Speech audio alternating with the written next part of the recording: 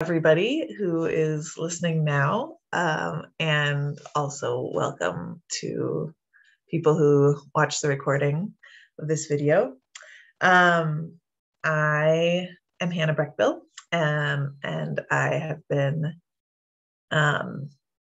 engaged in agriculture for probably 12 years. And yeah, I just have a lot of visions and ideas about how our system could be better. And I'm excited to share some of those things that we've put into practice today. And I would like the group that's here this morning, I would like to get a little bit of your engagement and ideas right off the bat. Yes, but before we even do that, I would like to acknowledge the land that each of us are on, and that is giving us all of us life. I come from a place in Northeast Iowa that had been stewarded and used by both the Lakota people and the Meskwaki people from the South. But then in the mid 1800s, the US government displaced the Ho-Chunk people from Wisconsin to where I live now. So those people are the most recent stewards of the land that I live on. And so I'm grateful for them. I'm grateful for their continued presence on the land now in Wisconsin and also Nebraska. Bringing their millennia of knowledge and expertise to land stewardship. And currently in this moment, I'm in South Dakota. I'm in Rapid City, South Dakota. So in the land of the bison and the dry shortgrass prairie. It's very different for me to be here. And so I'm also grateful for the Lakota who have been managing land in a really unique and different way than what I'm used to in settler colonial culture. So so here we all are. And maybe Ren, you can start the presentation. I just have, my presentation is just a bunch of pictures, so you can enjoy them as you want.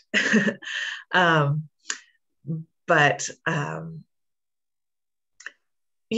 guess I want to start by thinking about a local food system and what it brings us, which is basically our food and our life. So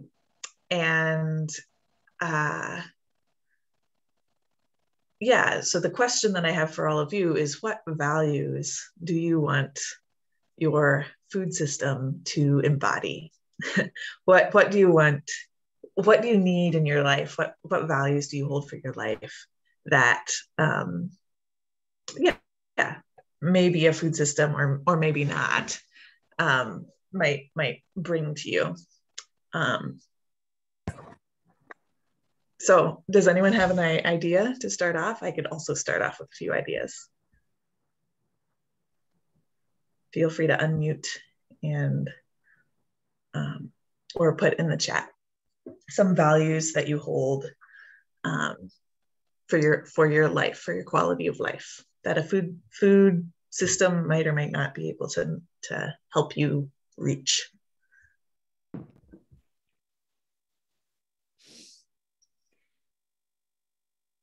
The first thing that I think of is delicious food. But I also think of things like a safe place to live, fresh air to breathe, beauty to look at.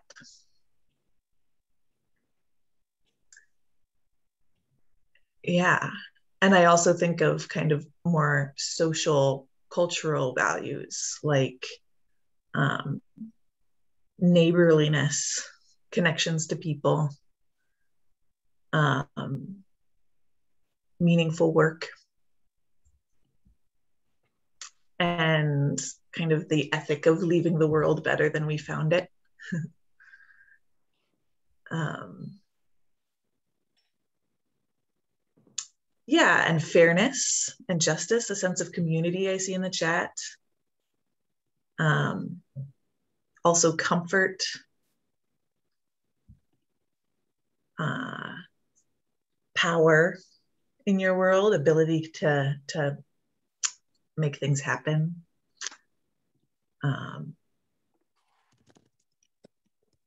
Resilience and stability. So those are, yes, clean water and clean watersheds. I see. Yeah, so a lot of beautiful things that we can aim for, that we need in our lives, and um, which are not always met in our lives or in our rural communities. So yeah, so I guess the next question that I have is, in what ways does our current agriculture and food system not meet our values?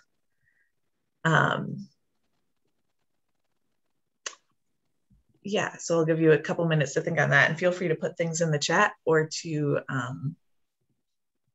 unmute and say them aloud.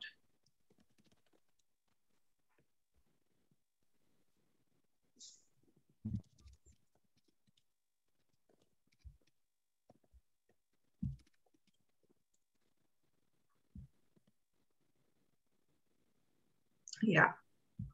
So in the chat, I'm seeing high quality food is not accessible to everyone.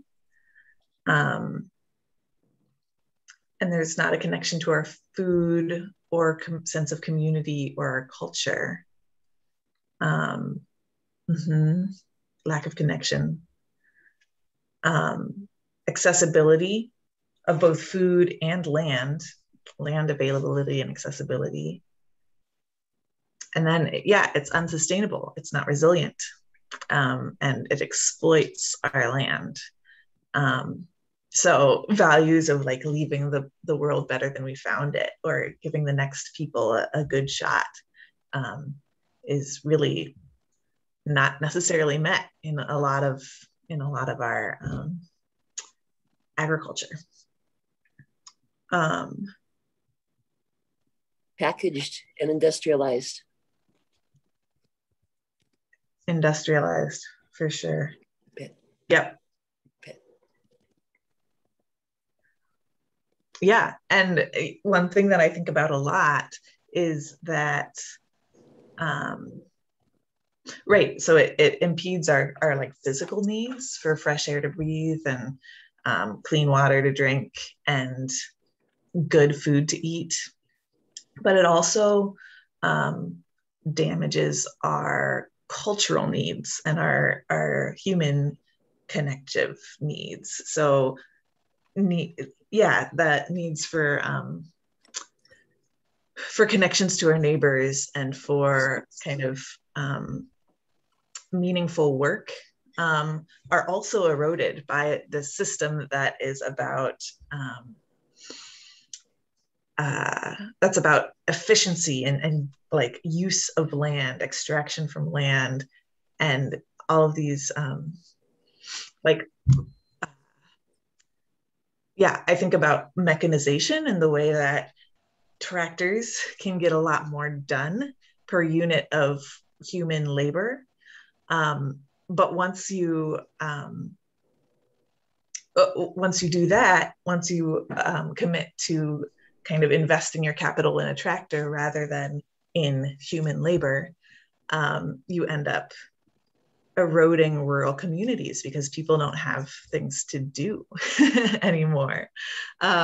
So there's a balance there, right? Because you want people's bodies to be to have comfort and ease. You don't want to work people too hard, but at the same time, you want them to have meaningful work. Ren, you can go to the next slide. That first slide was was Emily tilling, and on our farm we have started a no-till system. So this is me building a no-till bed, which is definitely a lot more work to start up, and it feels a little bit like counterintuitive to a farm that's trying to make money and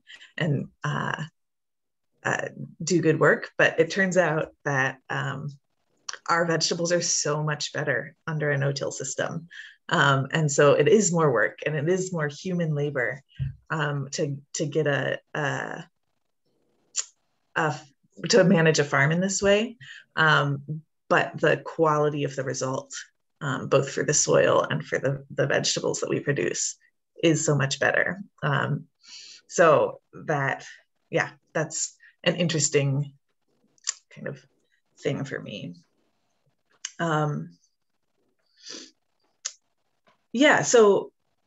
So I guess my big question as I talk today is, like, we're working to build a food system, a food landscape that aligns with our values. And so we have to understand what we really want, and then we have to understand what kind of ways of being and ways of doing will get us there, which is honestly more of a cultural thing than a technical thing. So I have a lot of technical things to share, like business structures and things like that, and I'm excited to share them. But I just want to name that the practice of kind of visioning and seeing your values and moving that forward is definitely a cultural thing, more than anything else. And there are techniques that can help us kind of shift culturally. Ren, you can go to the next slide.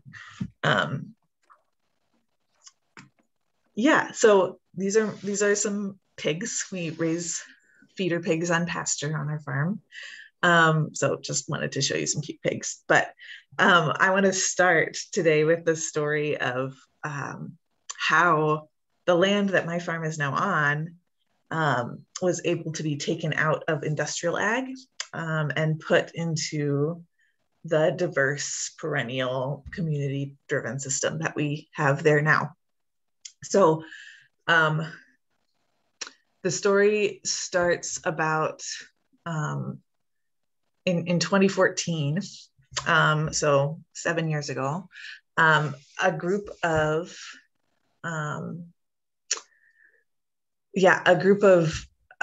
neighbors found out that this piece of land, which is 22 acres, was going up for auction. The people, the owners of it, were retiring, moving to town, and were going to sell land at auction.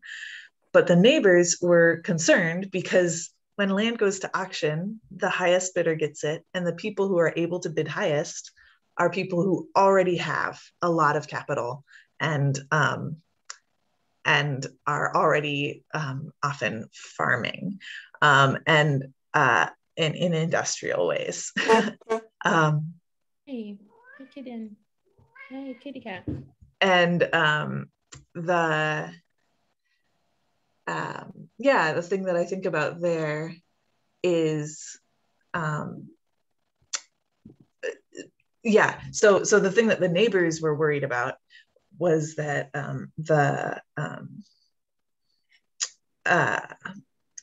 sorry, it's early in the morning, you guys. The neighbors were worried that a confinement operation, a hog confinement operator would buy this land and would either use it to build a hog confinement or to spread manure, CAFO manure, on the land, and basically ruin the quality of life in the neighborhood, ruin the air quality, and so that concern brought these neighbors together and a group of about 20 people were able to buy the land together before it went to auction.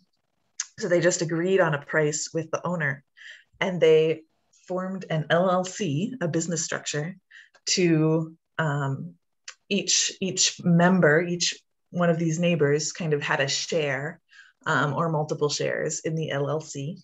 And then they pooled their money via this business structure, and they bought the land from the owner. So that was a really cool coming together to rescue this land. But then after that, they didn't necessarily have a plan for what to do with the land. They just knew that they didn't want it to go to auction and risk whatever might happen there. So once they were in control of this land, they decided they didn't want to see it tilled anymore, because most of it is really pretty slopey, and had a lot of potential to erode. And so they put it into hay. They rented it to people who would make hay on it. And then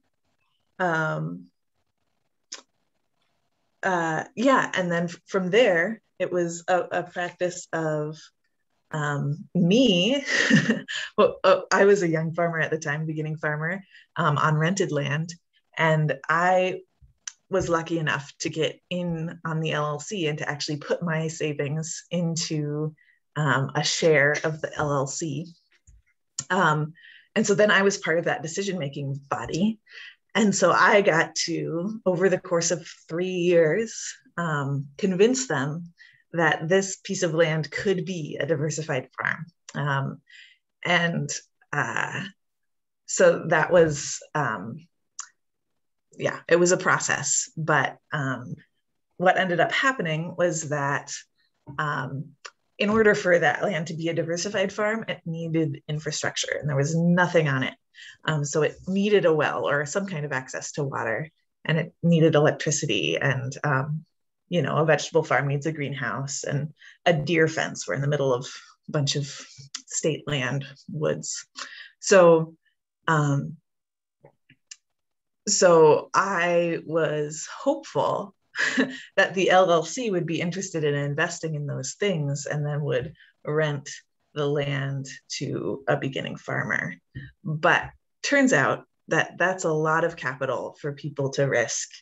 And so what ended up happening was that they kind of invited me, or expected me to start buying out the LLC and to own some pieces of those land, that land personally, so that I could infrastructure on. So that's what ended up happening. I started buying one share at a time, buying different people out of this LLC. And then once I had amassed 8 shares, I was able to kind of parcel off 8 acres of that land and put it into my name. And so then the LLC owned the rest of the land, but I owned this 8 acres where I could start putting in infrastructure. So that's kind of the basic story. So that was in 2017, finally, when the land transferred to my name. And so I became a landowner at that point. And then that growing season of 2017 was when we put all that infrastructure in, and we started farming there. So we can go to the next slide.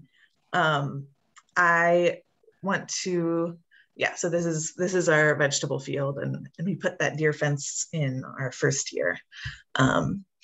It's 2 acres of vegetables, which is most of the income of our farm. So I want to talk about kind of the replicability of this thing that happened, because it felt pretty magical at the time. There was a lot of luck to it, of this group of people being able to mobilize this quickly to protect the land, and then this beginning farmer being able to convince that group to put land in my hands. But I think it is pretty replicable because it's a very simple technique, the LLC, the business structure.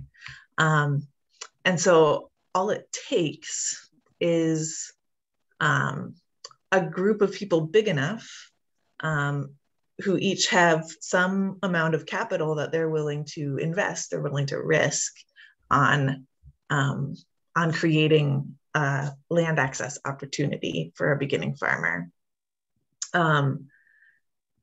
So yeah, I think about the words patient capital.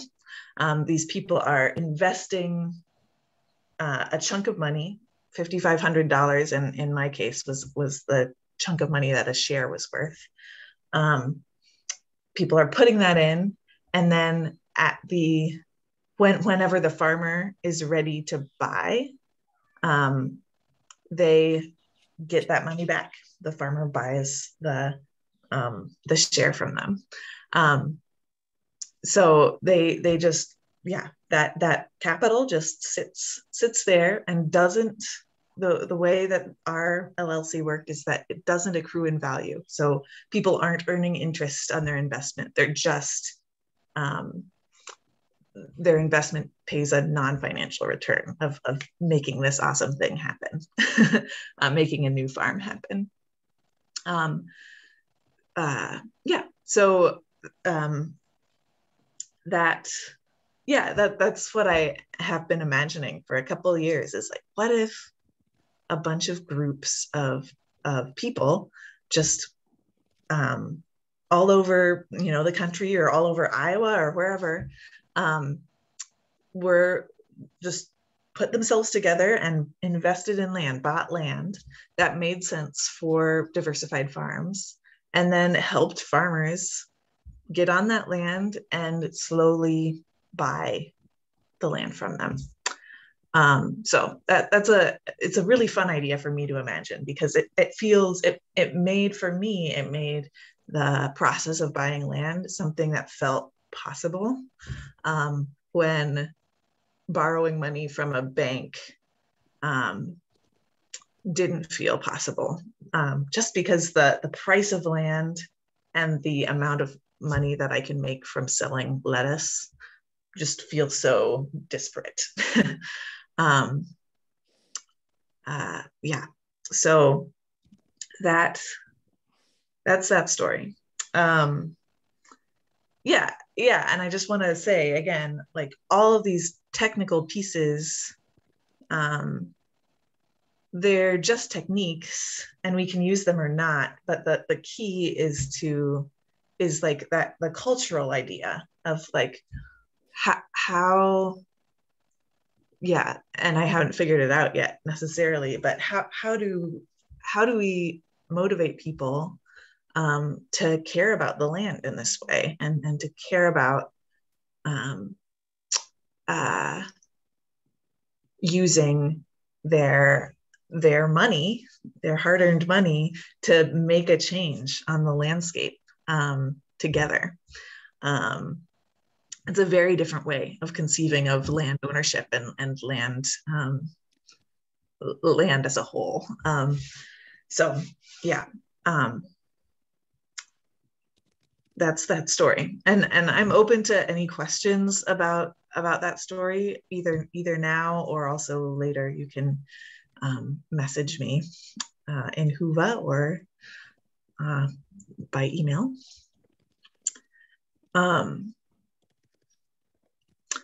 But if there aren't any questions right now, I'll move on, and we can change slides. I'll move on to kind of our internal business structure and the story of Humble Hands Harvest. So my farm, Humble Hands Harvest, I started in 2013 on rented land. And I went through two different spots. So I was in one place for 2 years, and then I was in another place for another 2 seasons.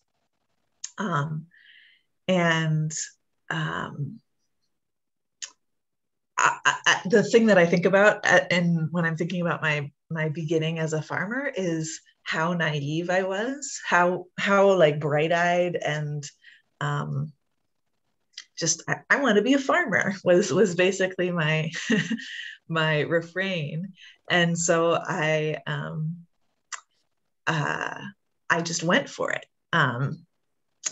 because I believed it was possible. And it feels to me like there's so many barriers in the way to people starting farms that it's really easy to believe that it's not possible. And so somehow I was lucky in my personality or in my blind spots to believe that it was possible.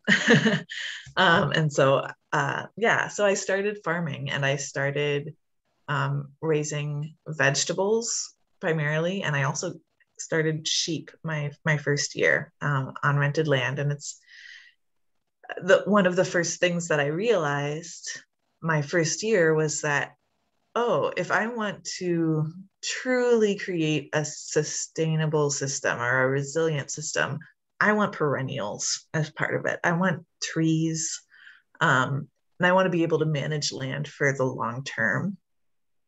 And the rental situations that I had were not that. And so I realized really early on that it was going to be really important for me to access land that was more permanent or more long-term than the year-to-year rental situations that I had. And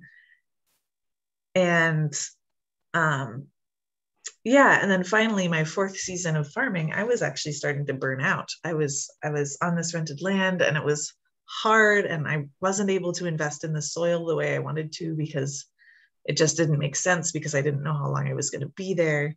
And so the vegetables weren't that great, and it was really weedy, and I was just like overwhelmed. And I told myself and some friends, I said, I don't think I can farm next year unless I have permanent land to farm on, and I have someone equally invested to farm with me. I had employees, and it's great to work with people, but I needed someone who was also invested and also was willing to like put in the extra hours to have it kind of feel like their business rather than just working for Hannah. So that's that was what I was needing. And I didn't necessarily know how I was going to find that. I knew that I needed permanent land, and I knew that the LLC was there, and I would probably be able to figure it out with them. So that was good. And then I just needed a person. Luckily, you can go to the next slide. Luckily, Emily Fagan, who is my second cousin, happens to be my second cousin, had moved to town that year, that my fourth year on rented land, to work on a different vegetable farm. And so I asked her kind of out of the blue. I didn't know her very well. She's my second cousin. I had met her a couple times. I asked her if she wanted to farm with me. And after a couple weeks of deliberating and having conversations about it, we decided, Emily was willing to farm with me. So what we did for our first year, this land was brand new. In 2017, I had just bought this land, and we were putting in all kinds of infrastructure. And the land and the infrastructure were pretty much all from my bank account and my capital. And so what we decided was that we would create a business structure, a Humble Hands Harvest LLC. And we would make a bank account, and we would each put in $1,000 to this bank account to start our season. And so that's what we did. We just went 50-50 on the money part of the farm. And then of the capital part of the farm, of the land and infrastructure, was owned by me. And so the farm business was going to rent those things from me.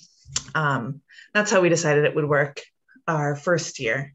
And that meant that it would be easy to kind of, if we decided after our first year that we wanted to part ways, we could just split up the bank account. It would work totally fine. And so we worked together for that first year, but things weren't totally perfect yet, because Emily, being relatively new to Decorah, and me having lived there for a while, when people saw her working at farmers market or whatever, they almost universally, people assumed, oh, Emily is Hannah's helper or Hannah's employee, which wasn't the case. We were equally splitting this farm. So that's kind of can get grating on someone who, has this ownership and isn't seen as in that way. And so we needed a way to figure that out, to make our community aware that that Emily was just as much of an owner of this business and had just as much agency as I did. So that is what landed us on a worker-owned cooperative structure. Ren, you can go to the next slide. So, a worker-owned co-op is, so a cooperative is a group, an association of people who are in business together for the benefit of members, of the people who own the business. So a lot of us are familiar with consumer co-ops, which like a food co-op would be a consumer co-op. And so it's a bunch of people who are buying the food, who are cooperating in the business and making decisions together in terms of what, in terms of what food to source or how it should be priced or that kind of thing. And so they make decisions that sometimes are based on traditional financial metrics, and sometimes are based on their particular desires or their particular values around what they want to buy. So that's a consumer co-op, but we are a worker co-op, which means that our values are driven by our work, our quality of life as a worker in this business. So everyone who owns part of the business in a worker-owned co-op is going to have to be a worker. So that's a requirement. And which is pretty different than conventional business, because a lot of times there are owners of businesses or of the land who don't work in the business or in the land, on the land. So that's pretty different. But also, also like the workers make decisions about how the workers get all the profit and we make all the decisions, and make those choices. So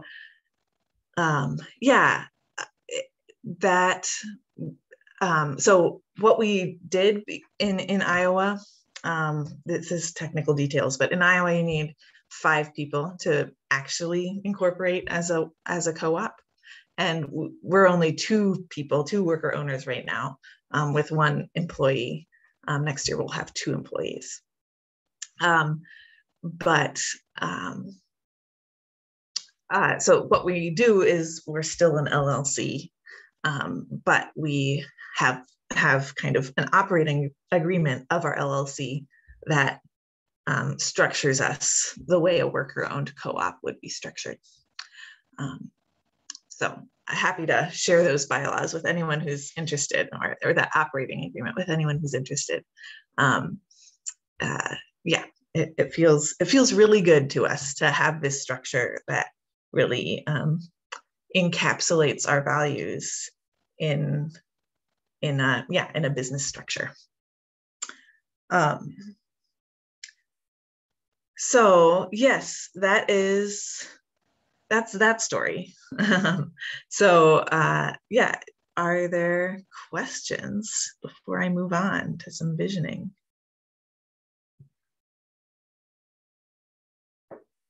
I see a direct message in the chat of where did my initial dream or passion to be a farmer come from, and what early training did I have? So yeah, so I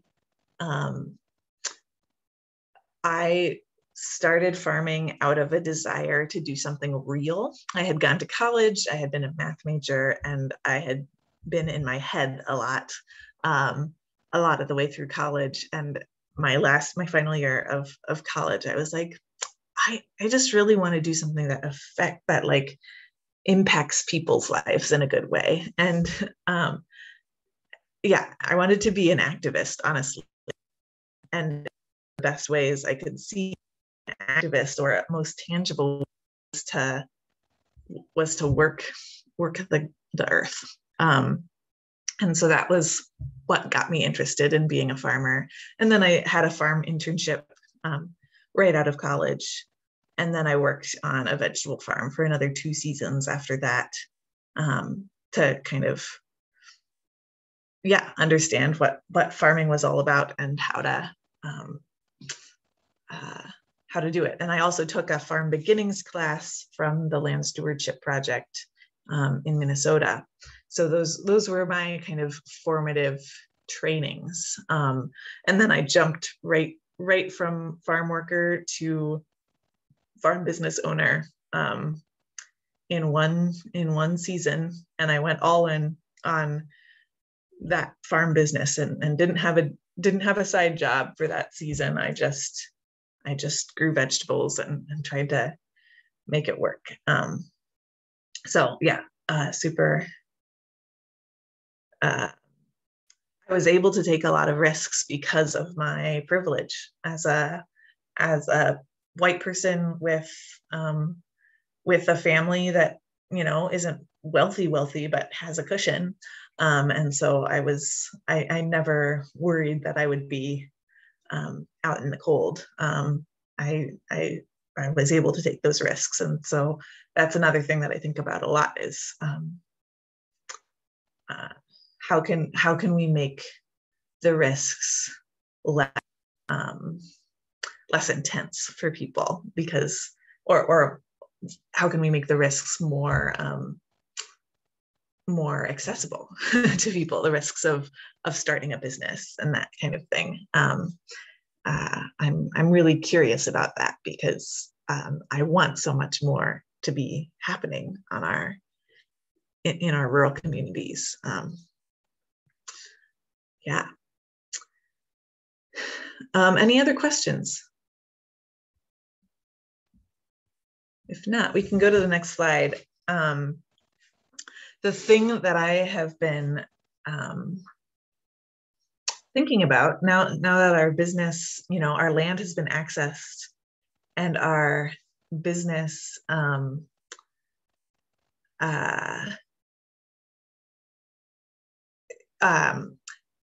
our business structure has been structured, and we're really on a good trajectory with that, and we're feeling successful. Honestly, it's a really good feeling. We're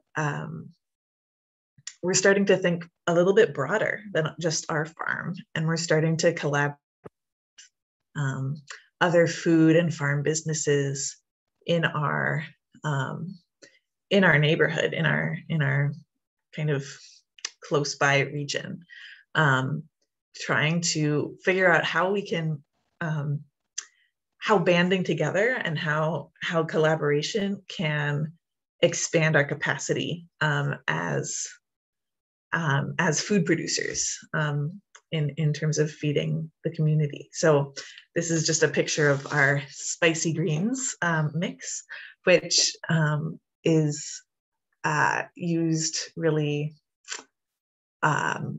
restaurants really like it, and caterers really like it because it's so tasty. But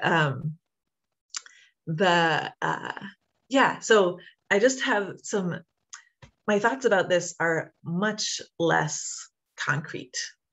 They're much more in the vision realm, but I'm just imagining what would it take to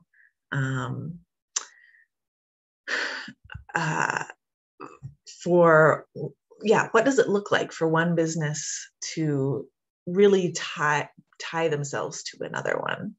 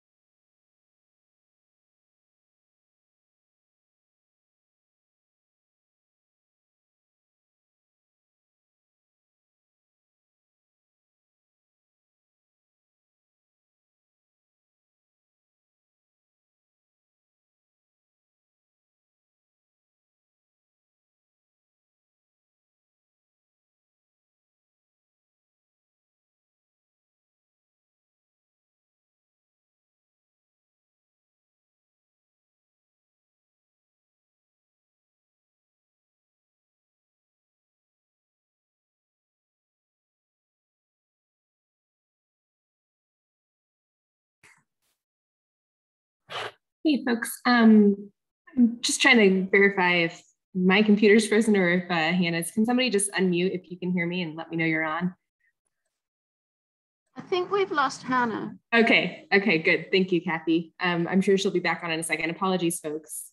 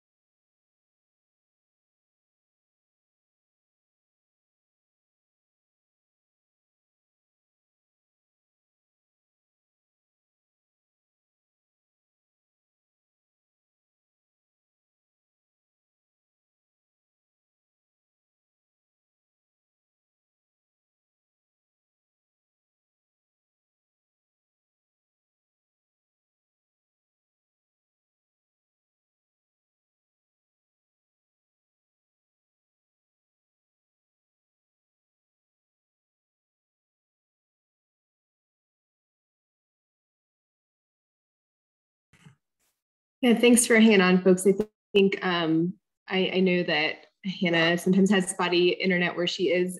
So I'm sure she'll be back on. If you want to stay on, that'd be great. And if you need to pop out, I understand as well.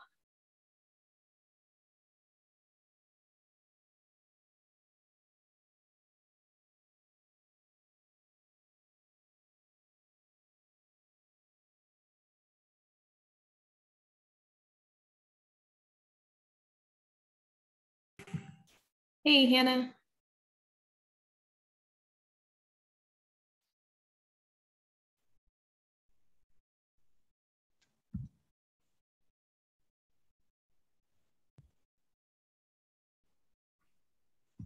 Yay, I'm back. Yay. So sorry about my internet. Do you want me to restart the PowerPoint from where we were, Hannah? Still working on it? Yeah, I mean, sure. Or actually, it might be nicer to just have a conversation from here. Yeah, so I've lost all the chats, so I don't know if people had been asking questions or anything like that. You could ask them again in the chat if you want to. Yeah, but the two things that I want to talk about of the visions that we have in our super local community, one is related to land and the other is related to businesses. Kind of like my two stories, the one of the LLC buying the land and the one of us deciding to become a worker-owned co-op.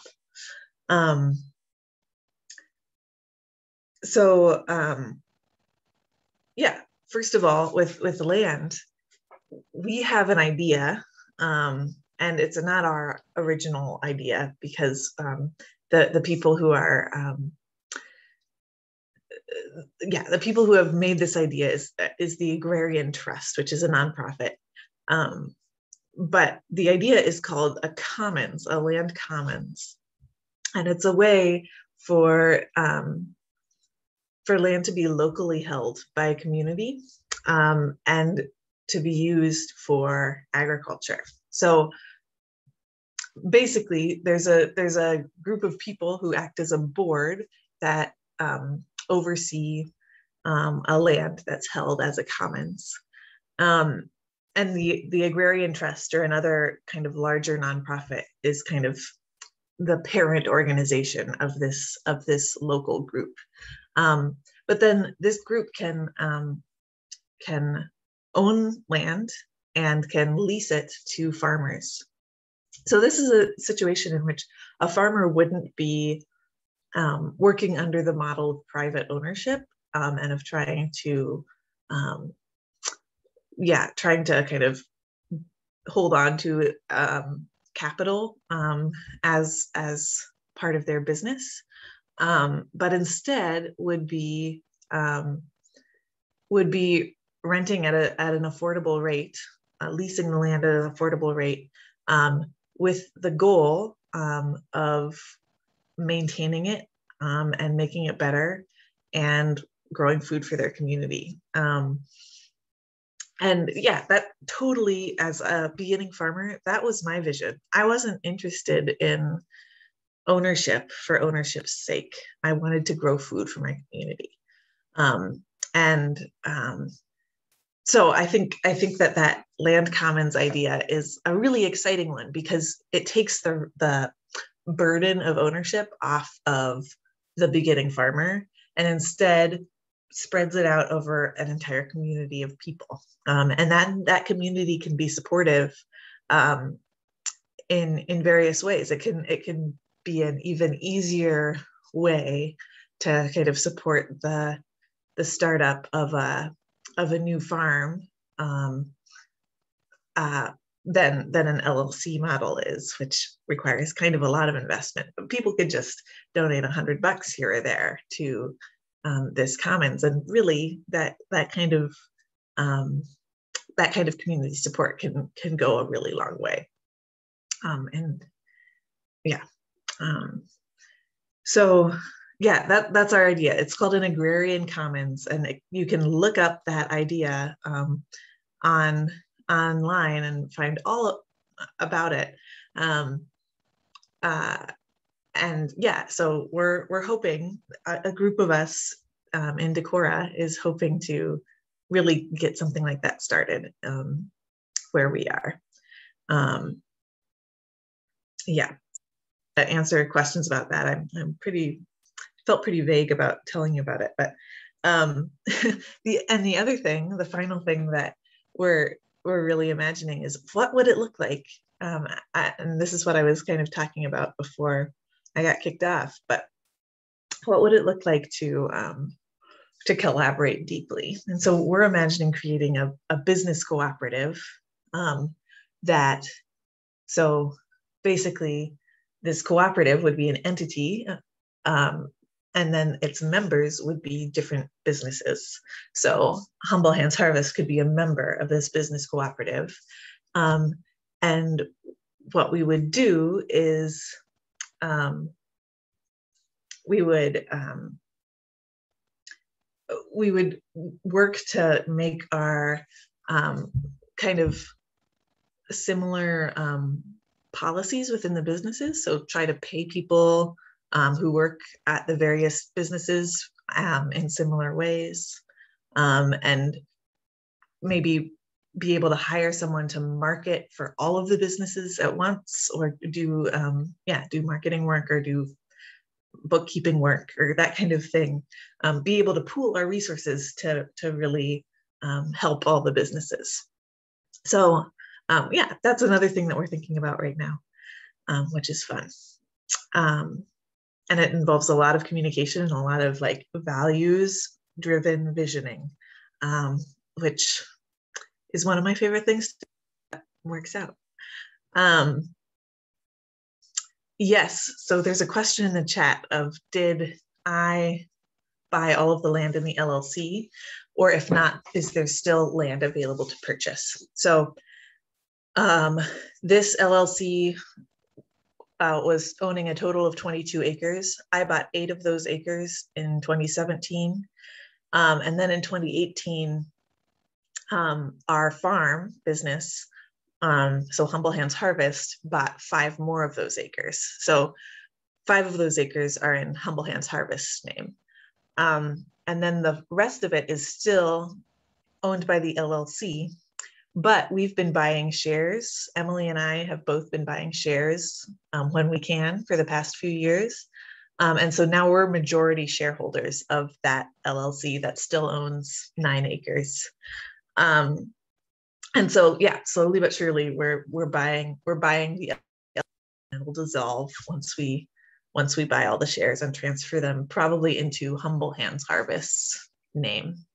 And that's another interesting thing, because we're building a house right now, and the house is located on Humble Hands Harvest's property. So that means that the house is owned by Humble Hands Harvest, which is a very unusual way to own a house. But I think it's going to be really great. It kind of, yeah, it's a very different, yeah, a queering of home ownership. Yeah, so we're just reading in the chat, a similar setup for common ownership of land and the Poudre Valley Community Farms. I think I've heard of them. I haven't looked into them deeply, but thanks for lifting that up. A question from earlier, what type of vegetables do we usually grow? So we are a CSA farm and a market farm. So we go to farmers market twice a week, and we bring CSA boxes to people.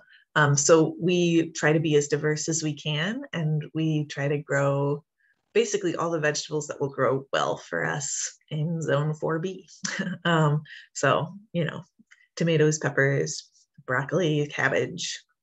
Cabbage is our logo. We both really love cabbage. So that's, yeah, carrots, beets, squash. Yeah, and so, okay, so this other question, do you need to hire a lawyer to navigate all of these relationships, and was that expensive? So yes, lawyers have been hired in this process, but actually not as much as they probably should be, and that's mostly because of my frustration with the response time of the lawyers that I've worked with. So our business operating structure, Humble Hands Harvest business operating structure, is not like lawyer official. It's in plain language, and we used a template that was lawyer official, but we have just made our own. And it's recorded in all the places, but a lawyer officially looked at it. But the Hidden Falls Land LLC, like all of these,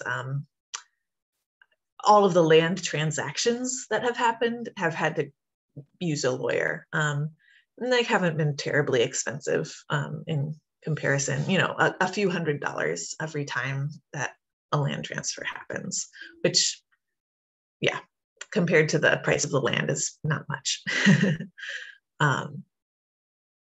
Yeah, that's that.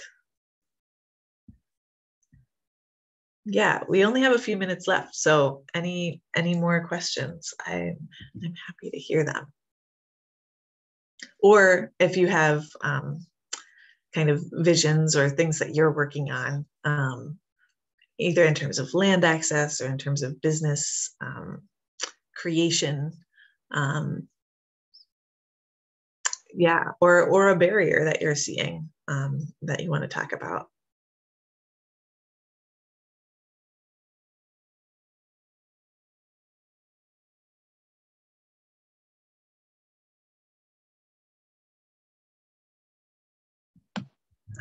Piper is asking about queering the land.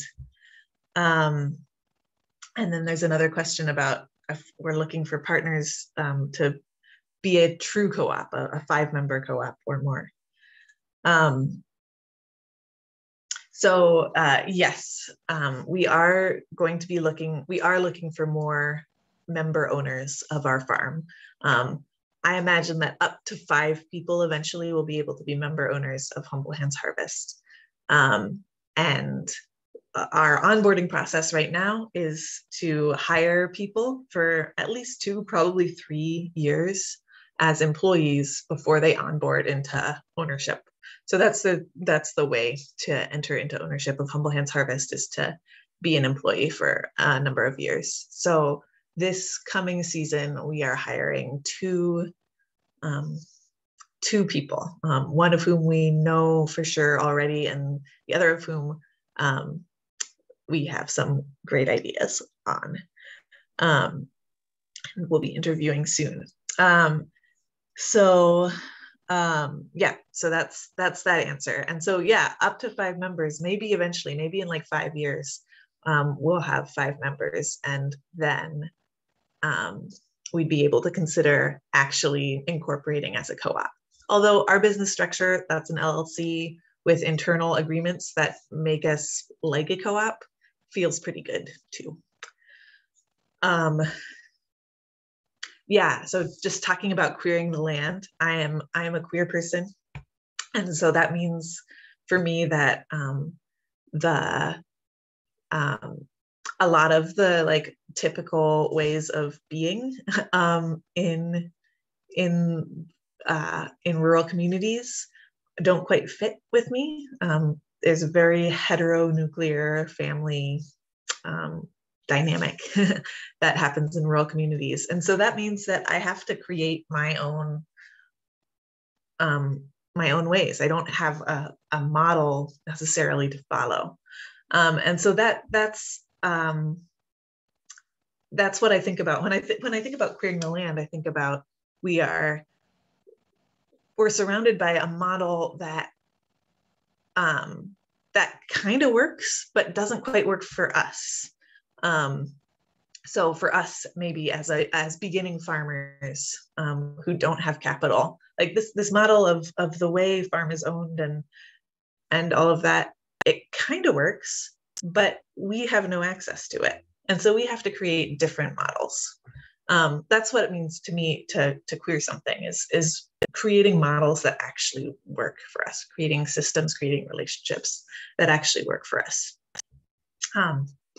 So that's a little taste of what I mean when I'm talking about queering things.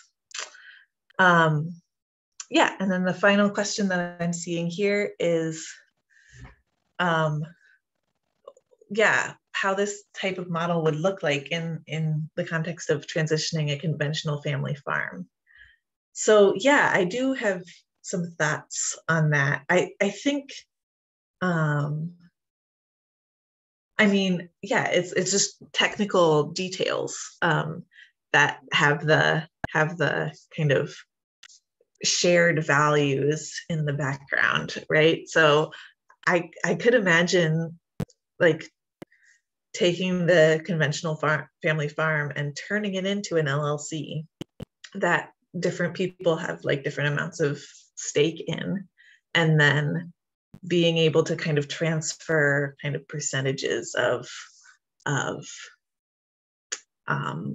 ownership and of yeah, the way of using it. So yeah, happy to talk more, Natasha, but that's the first thing that I think of. Yeah, so thanks everybody. We've had an hour together minus the time that I dropped off for a second, but I really appreciate your listening, and hopefully yeah, some of what I said was useful in your lives. Thank you, Hannah. It's a great way to start the morning. and good luck. Truly good luck out there.